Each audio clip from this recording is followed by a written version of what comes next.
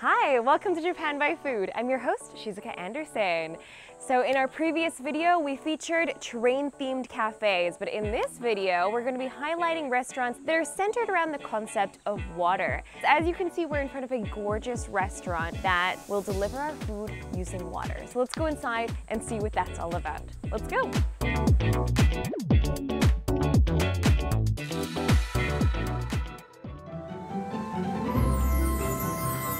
It feels like I am in a secret garden. It is so beautiful. There's running water trickling down. There's a water mill. Look at this. This is amazing. I feel like I've walked into a Ghibli movie or something. Oh, wow. This is beautiful. Apparently this restaurant has been around for 60 years. And just these wooden pillars are so remarkable. There's so much character in this building.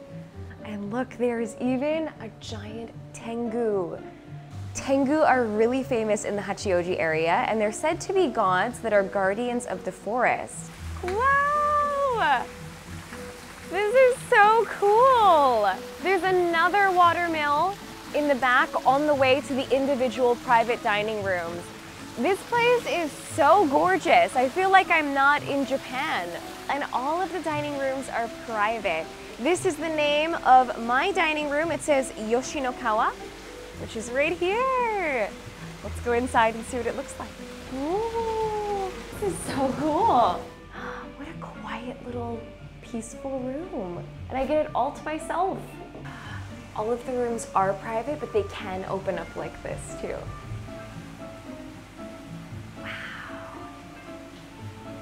Okay, so this is the menu here. They've got some pictures, and there's a lot of different course menus you can order. All of them are a course set, ranging from around 4,000 yen to a little over 6,000 yen. Oh, there's even one that's 8,000 yen, so you can go pretty high-end as well. And I think I'm gonna get the one that's a blend of fish, a little bit of seafood, and meat. Really nice. Let's get this one. このお店は誰にも邪魔されずのどかな自然を感じていただきながら家族やご友人、恋人の皆様でお過ごしいただけるようにと完全個室でお作りしております。また海外の方も日本の文化に触れていただけるお作りとなっておりますのでぜひご利用ください。Oh my gosh! The food is coming down the canal. And this thing just lifted up so it'll stop.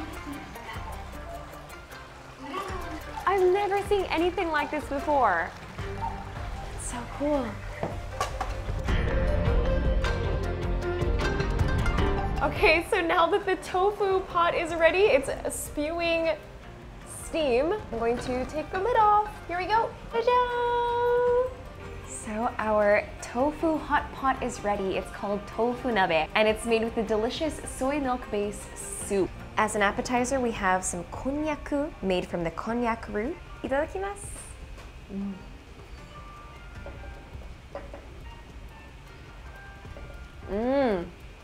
This sauce is really good. I can taste hints of miso, like a savory, umami-filled sauce with a little bit of sweetness. It goes really, really well. Now let's try the tofu hot pot.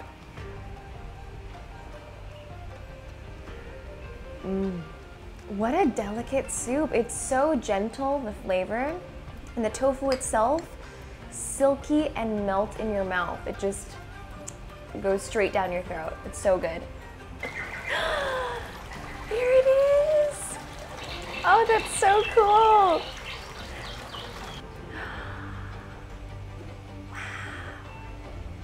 So this is the main course. We've got sea bream, which we're all gonna grill right here in front of me. There's a shrimp, there's meat, chicken sausage, and corn.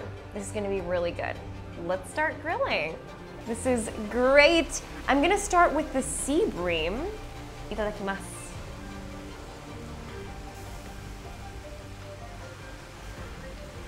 Oh, the skin is crispy.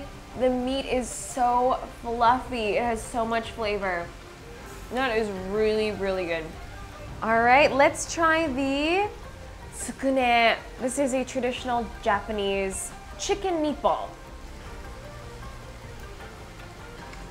Oh, that is so good. And it goes so well with this sauce. I knew it would go well with chicken. It is perfect. So this is the last part of the course. We've got some soba. This looks so nice. Matcha soba. That looks so good. Itadakimasu.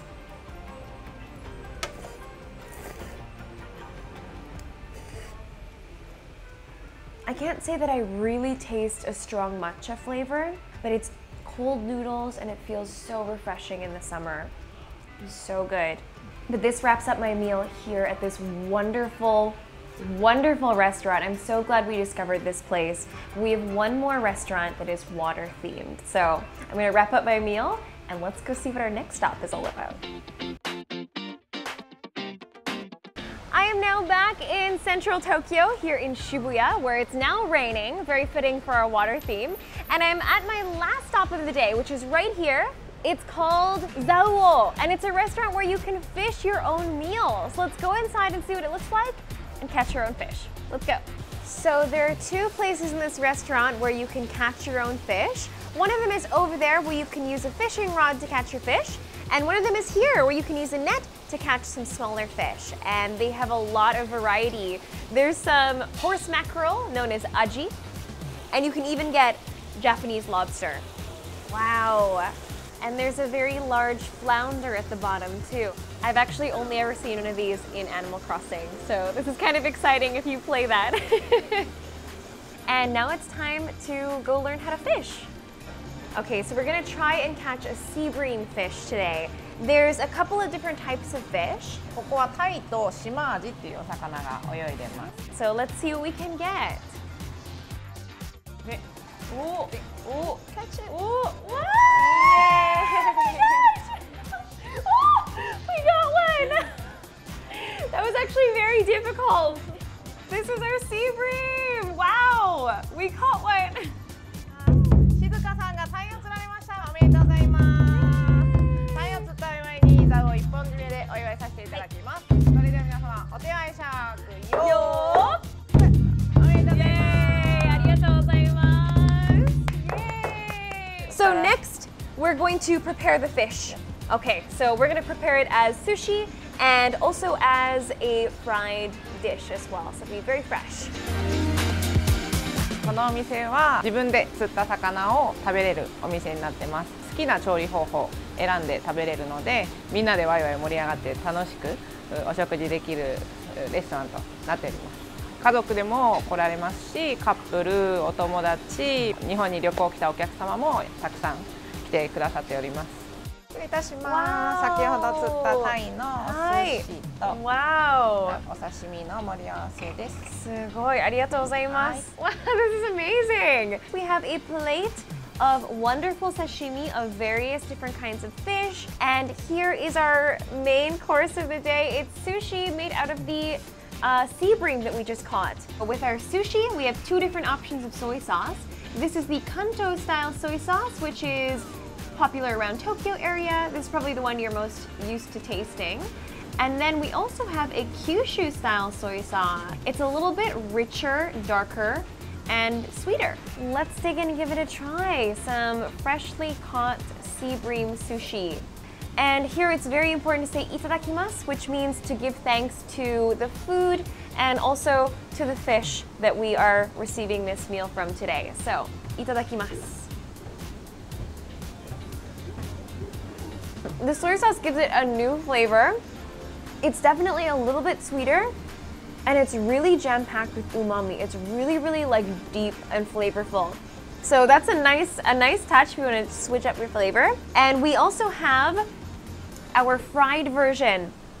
Look at that, lovely fried meat. Let's give it a dip in the tartar sauce. That looks so good, here we go. Itadakimasu.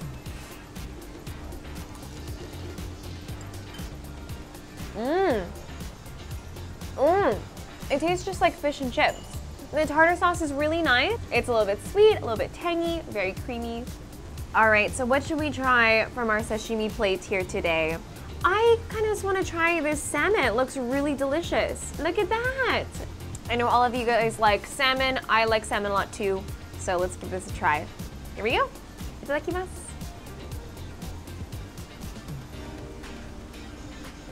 Very tender, almost creamy. That is a lovely, lovely slice of salmon. Let's take one more bite here. I'm gonna go in for one of these pieces of scallop. So let's give this a try. This time I wanna go back to the Kyushu style. I feel like it's gonna match really well.